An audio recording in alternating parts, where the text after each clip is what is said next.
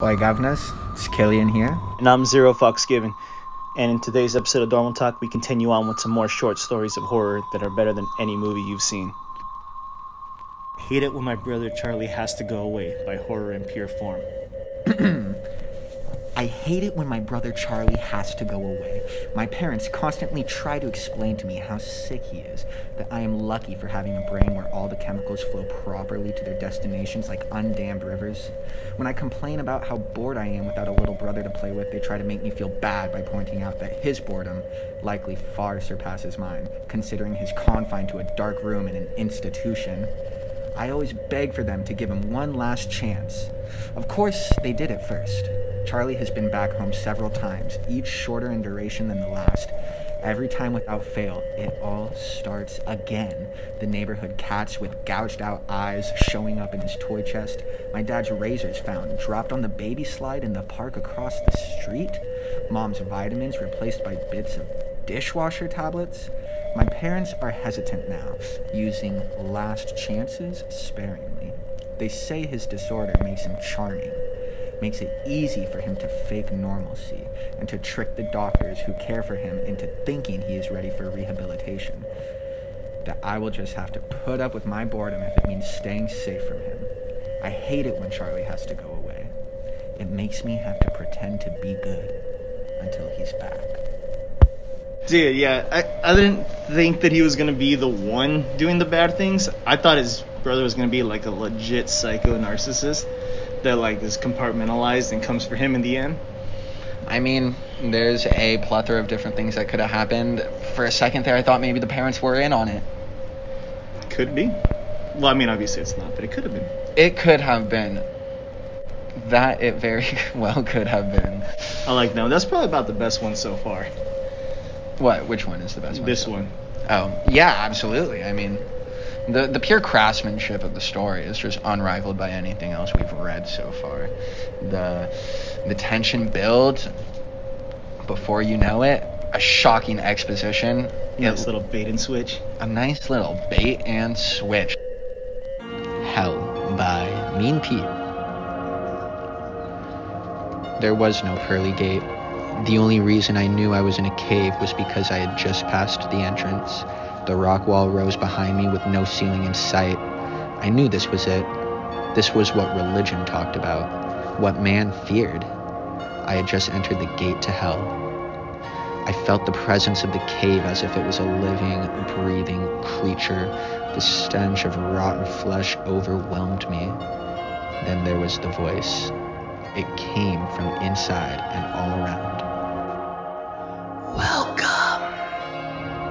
Who are you? I asked, trying to keep my composure. You don't know. The thing answered, and I did know.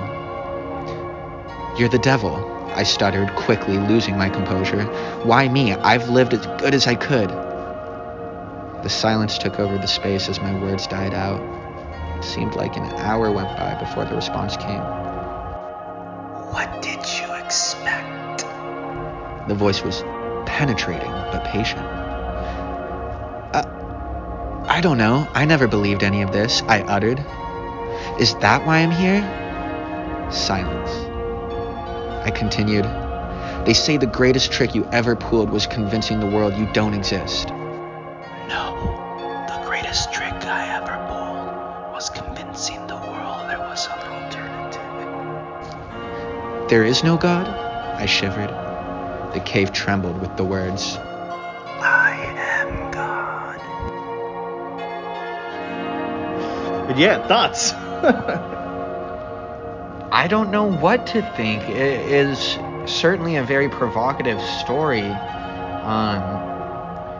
to play with the names specifically and give, what is called God, what we tend to know as devil-like qualities, is a very interesting take on the whole thing.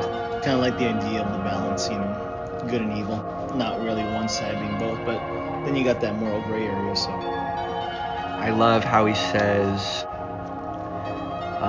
when he asked a question and there was a silence, what did he say? It seemed like an hour went by before the response came, starting to paint the picture of eternity, which is pretty gnarly. They got the definition wrong, by Loilu. It has been said the definition of insanity is doing the same thing over and over and expecting different results. I understand the sentiment, but it's wrong. I entered the building on a bet. I was strapped for cash and didn't buy into the old legends of the hotel to begin with, so $50 was more than enough to get me to do it. It was simple. Just reach the top floor, the 45th floor, and shine my flashlight from a window. The hotel was old and broken, including the elevator, so that meant hiking up the stairs. So up the stairs I went. And as I reached each platform, I noted the old brass plaques displaying the floor numbers. 15, 16, 17, 18. I felt a little tired as I crept higher, but so far, no ghosts, no cannibals, no demons. Piece of cake. I can't tell you how happy I was as I entered that last stretch of numbers. I joyfully counted them out loud at each platform. 40, 41, 42, 43, 44, 44. I stopped and looked back down the stairs. I must have miscounted, so I continued up. 44, one more flight. 44, and then down 10 flights. 44, 15 flights. 44.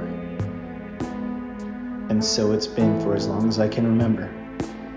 So really, insanity isn't doing something repeatedly and expecting different results. It's knowing the results will never, ever change. That each door leads to the same staircase, to the same number. It's realizing you no longer fall asleep. It's not knowing whether you've been running for days or weeks or years. It's when the sobbing slowly turns into laughter. Wow.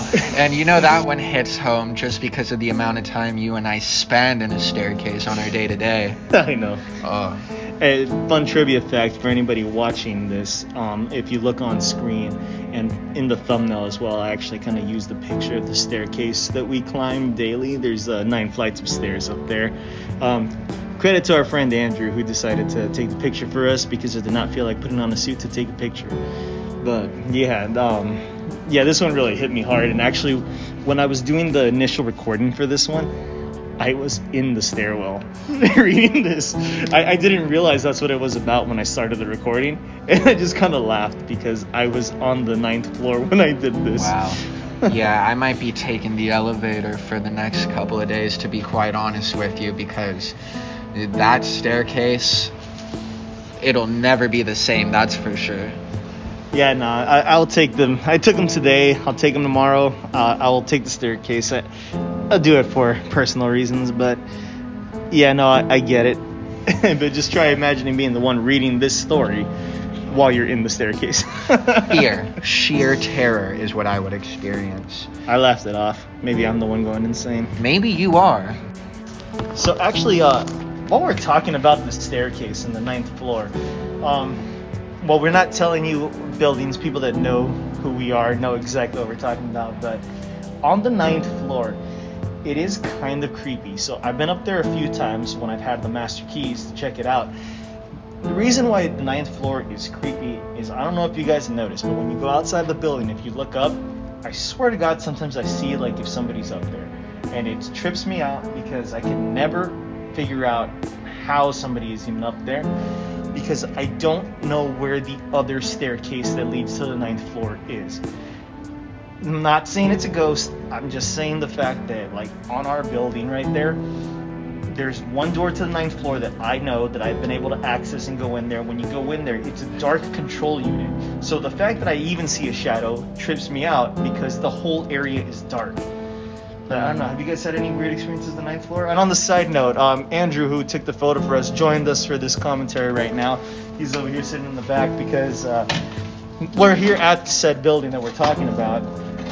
So You ever seen anything weird in there on any of the floors? Hello guys. I'd have to say that I've definitely had multiple occurrences on the 4th where I definitely know that's where one of the murders that have happened in this building happened, was on the 4th towards the west. Not many people listening know about that. I don't feel like we're at liberty to say what building we're at or anything yet. I'll find out more later. However, yeah, definitely I'd be down to dive into the stories of that. So yeah, right now we're reading fantasies, but later on down the line in the channel as it grows, we're definitely going to dive into different stuff. One of our next videos, one of our next videos is going to be on conspiracy theories. You'll just have to wait to see how that goes. But definitely some true crime, some different things. We're not trying to limit ourselves to just horror, just more things that interest us. If you look in the bio on our page, I actually put things that we like to talk about. Yeah, just because I don't want to be limited or stick to one genre. I want to do what we feel like doing when we feel like doing it. And then of course, always leave in the comments what you guys want to hear, what you really liked, what you didn't like, what hits, what doesn't. Tell us. I know Killian over here likes to switch it up every once in a while. I do too. We can't just focus on one thing. It's got to be different things. You do the same thing over and over again, you'll end up in a staircase. Thanks for joining us on DormalTalk. Don't forget to leave a like, share, comment, and subscribe. We'll be back at you with another episode soon. Thank you.